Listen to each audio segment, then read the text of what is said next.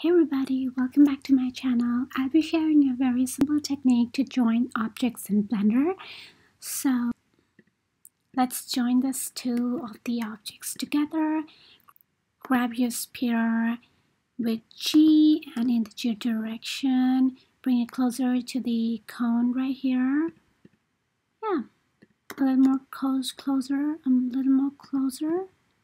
And in the X direction a little bit, so that it's in proper position. Yeah, now to join these two together, I'm going to hit the sphere and go to modifier properties and add modifier boolean. So boolean is a tool that helps two of your objects to get merged. So I've just applied the modifier boolean and I'm going to hit union to get it merged together and select the object cone and apply it. So yeah, that's how easy it is. This is the extra cone you'll have after you merged your objects together. Delete it with X, and this is your merged. Grab it with G, you can see the objects coming together.